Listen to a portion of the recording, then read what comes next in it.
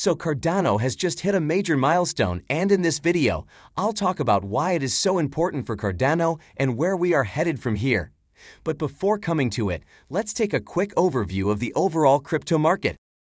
So after the major sell-off in recent days, it appears that the crypto market is back on track as it has surged by almost 5% in the last 24 hours.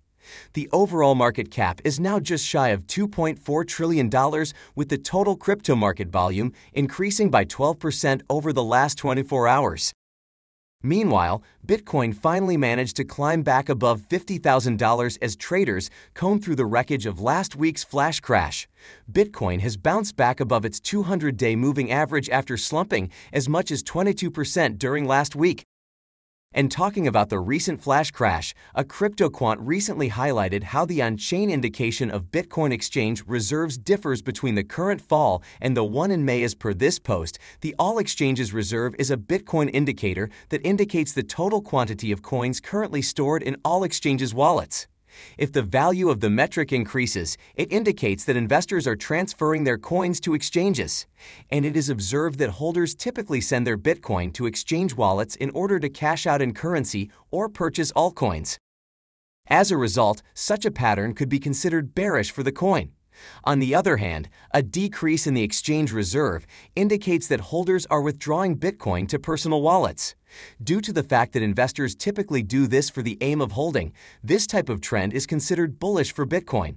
And as Bitcoin exchange reserves have been increasing in the months preceding the crash, this indicates that global reserves have been falling for some time now. So this is the point at which the present market differs from the May market. And the quant indicates that, as a result of this trend, Bitcoin remains bullish in the medium or long run unless reserves reverse course. All in all, it appears that Bitcoin is not in a bearish trend, and since it has already gained some momentum, it is highly likely that it will move up in the coming days. And now coming to Cardano, its price analysis is also bullish as it is trading in sync with Bitcoin, which is looking good after the recent slump. In the last 24 hours, Cardano has surged by more than 10%, resulting in an intraday high of $1.4. And it appears that the bears have lost their grip after overwhelming the entire market since last week. So it is expected that the bulls will continue to keep going and record further upsides in the coming trading sessions. Hence, I'm anticipating Cardano to record further highs and witness a significant surge from here. In addition, things are now looking better for Cardano since it has recently surpassed the milestone of 1 million staking wallets. This was the first significant milestone for Cardano since September's much-hyped Alonzo hard fork. The founder, Charles Hoskinson, celebrated the achievement with his Twitter followers via a screenshot of his staking wallet statistics and the number of active pools. So it appears that with more crypto users quickly recognizing the benefits of staking and the risks associated with actively trading in the unpredictable platforms, the majority of them are now resorting to staking Cardano. Meanwhile, the Alonzo hard fork in September added support for smart contracts, enabling a slew of new possibilities in the decentralized finance sector. And due to Cardano's late debut into the decentralized finance industry, critics have continued to be suspicious of its impact, although Charles Hoskinson has maintained throughout that the focus is on producing a trustworthy product rather than a gimmick. All in all, Cardano has quickly established a foothold in the decentralized finance ecosystem, attracting an increasing number of stakers and DApp support. And I think that the increasing popularity of Cardano staking demonstrates its growing importance in the definite blockchain ecosystem. So as I said, things are looking good for Cardano, and this may lead to massive gains for it by the end of December. In any case, what are your thoughts on this? Do you think Cardano is going to surge in the coming days? Let me know in the comments section below. And with that being said, let's see some important crypto updates before I come back to Cardano. So Gemini, a New York-based crypto exchange, has recently announced plans to expand into Latin America via a collaboration with Colombia's largest bank, Bancolombia. And as per the official announcement, this collaboration will allow Colombian customers to trade 4 crypto assets, including Bitcoin, Ethereum, Litecoin, and Bitcoin Cash. In addition, the collaboration will take place as part of a year-long pilot initiative being conducted by Colombia's financial regulator, the Superintendencia Financiera de Colombia.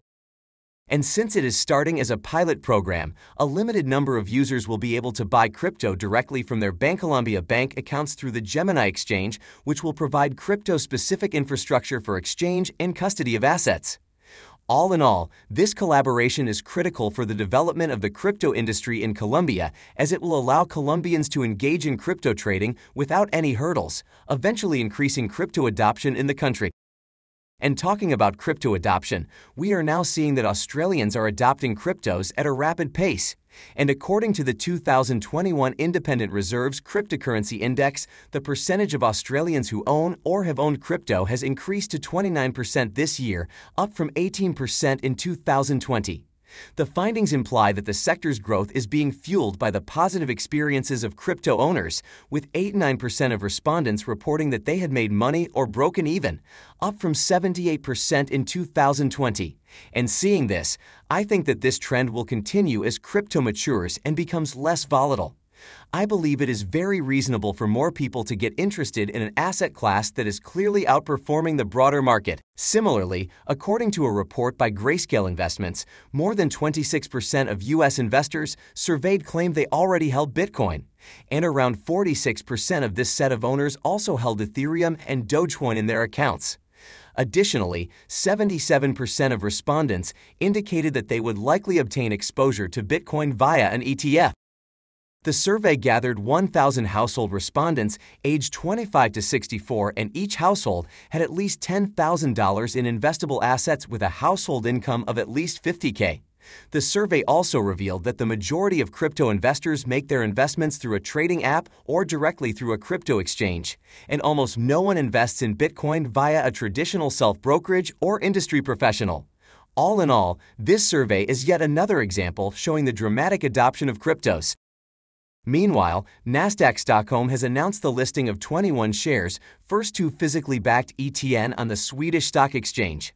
The two securities, which are backed by Bitcoin and Ethereum, establish a new sector for ETN, a sort of unsecured debt product that monitors an underlying index of stocks and is traded on a major exchange. In addition, as the new ETN would provide investors with exposure to cryptos such as Bitcoin and Ethereum, this is yet another development leading to rising crypto adoption.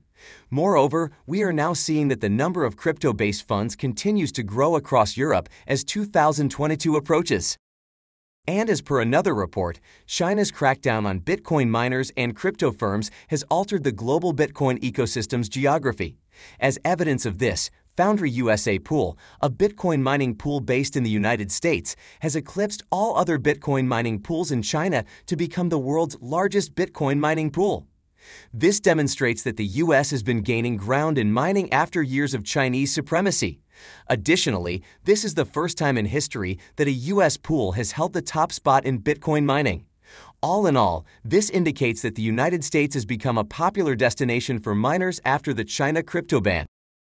And now, coming to our next update, we already know that a lot of crypto scams have emerged recently. And to counter this, the European Union ambassadors recently agreed on a mandate to engage with the European Parliament on a proposal to revise existing regulations governing the disclosure of information accompanying financial transfers. The modification intends to broaden the regulation's application to some crypto assets. The proposal's objective is to require crypto service providers to gather and make publicly available complete information about the sender and beneficiary of all virtual or crypto asset transfers they facilitate. The objective is to secure the traceability of crypto transfers in order to facilitate the identification of potentially suspicious transactions and, if required, their blockage. So as I said, a lot of crypto scams have emerged recently, and I think this is a positive development that will aim to mitigate all crypto-related fraudulent activities. And now coming back to Cardano, it is currently looking good in terms of its value as it had a swift recovery in the last 24 hours. While its technical analysis shows that a stiff resistance level is present around $1.5, the social value is off the charts, hinting at a massive interest from retail. And with Cardano recently hitting the 1 million staking wallets milestone, things are now coming up rather good for it. So I think we will be witnessing positive trading of Cardano in the coming trading sessions.